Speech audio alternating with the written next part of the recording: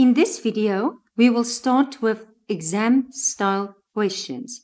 We will first look at an example of sequences and series.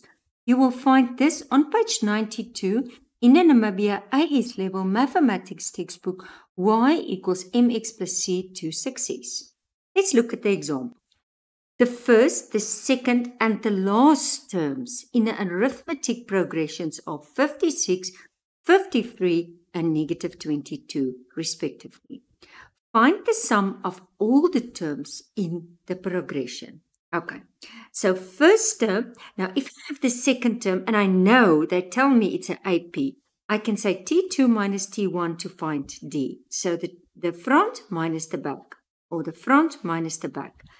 So I have D and I have the last term. Now I want to find that position of the last term. So I use the Tn formula to find that position. So in the place of Tn, I put the negative 22. And then I put A, and I put D, and I put n minus 1. And then I just simplify it.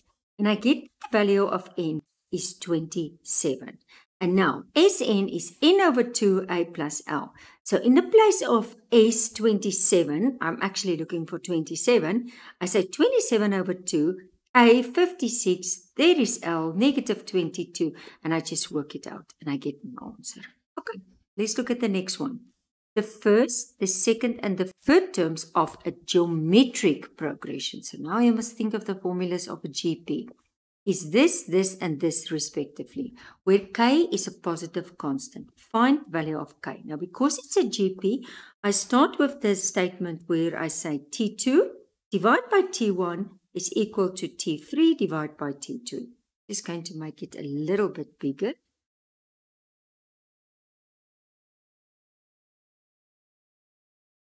Okay. So basically, I'm just going to do that. I substitute, I cross multiply, I get a quadratic, I factorize, and remember, I get two values of k. Don't forget, if I look back, where they say k is a positive constant. So I reject negative, and the value of k is 6. Now I continue. I find the value of k, and I find the sum to infinity. So what is the, so now first substitute the value of k. So if I substitute, I say 2 times 6 plus 6, and this one is 2 times 6, and this is 6 plus 2, and there's my value. And now the formula for sum to infinity is a over 1 minus r.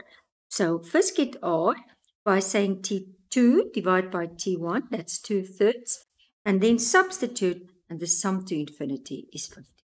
Not that very, very basic one. Okay, I want you to stop the video and I want you to do, let's just make it, I don't think it's necessary to make it bigger. I think you can see it good enough. So do for me, try now 50. And as soon as you are finished, you can continue, stop the video and then you can continue as soon as you're finished. Okay. The first 3 terms, now I like always to underline what is important, especially in word sums. So it's the first 3 terms, it's an AP, and the terms is 4, x, and y, respectively. The first 3 terms of a geometric, so let's use another color, geometric are x, y, and 18. It is given that both x and y, very important, both x and y are positive. So underline, read it more than once, and then you can start with the question. Okay, now let's start with the first one, the AP. Now, if I'm starting, so this is try now, so I'm saying the terms is, it's an AP. And the terms will be 4, x, y. So don't forget, this is term 1, term 2, term 3. So if I'm going to start, I'm going to, the first 3 terms are this. Now, don't forget, I know it's an AP. So because I know it's an AP, I can say y, sorry, I just want to, let's just get it correct. Term 2 minus term 1 is equal to term 3 minus term 2. So basically, I can say x minus 4 is equal to y minus x. Okay. And then I'm continuing. So a geometric, now I know it's a GP. Get my pen correct. And the first three terms will be X, Y, and 18. So don't forget, this is term 1, term 2, term 3. So if I'm doing this, I will say term 2 divided by term 1 is equal to term 3 divided by term 2. So it's going to be y over x is equal to 18 over y. Then I cross multiply, so y times y, it's y squared, and that is equal to 18x. Now, basically what I did is I was forming two equations. So I can make this one also. Let's just simplify this one. So this is x plus x, so it's coming over. So it's 2x minus y is equal to 4. I can do it like that. Okay. Or if I want to make rather y the subject, because it's either x or y, okay, I'm just going to redo it then, and rather say 2x minus 4 is equal to y. Okay, because this is now, say, 1, and this is equation 2. So, because it's quadratic, I cannot solve it with elimination. Plus and minus, I must do substitution. So I'm going to say substitute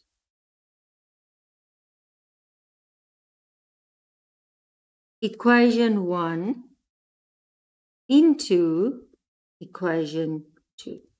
Okay, so if I substitute, I'm just going to say now in the place of y squared, so there's y, can you see why I did y? So it's 2x minus 4 squared, and that is 18x. So now you do the short, I like the short way, especially in this level. So 2x times 2x is 4x squared. Multiply, so it's negative 8x, multiplied to negative 16x plus 16. Okay.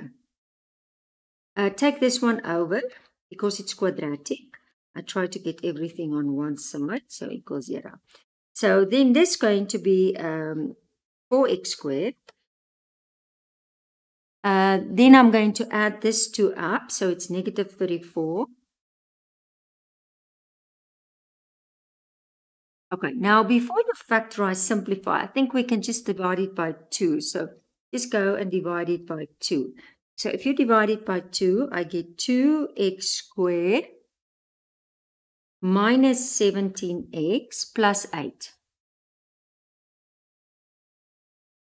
I move this off, sorry.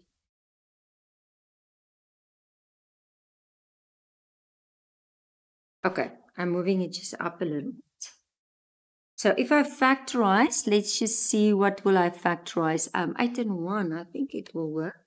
8 and 1, and yes, 2 and 1, because that's 16.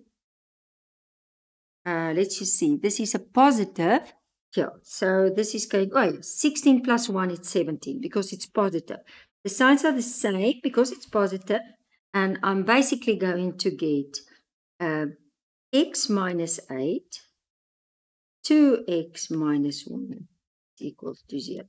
So therefore, x is 8 or x is a half. Okay. Now, let's just see what the question was saying to you. So I'm getting 2 values of x, but I must still get then 2 values of y. So let's just see, because it's both. I just want to go back to the question. X are positive. Both are positive. So I have to work with both. So if I want to get y, just take the blue again. Now, I think I can substitute in equation 1.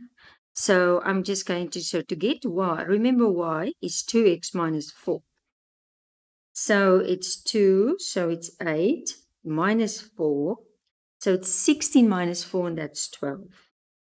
Or to get y is 2x minus 4. And that's 2, and it's a half.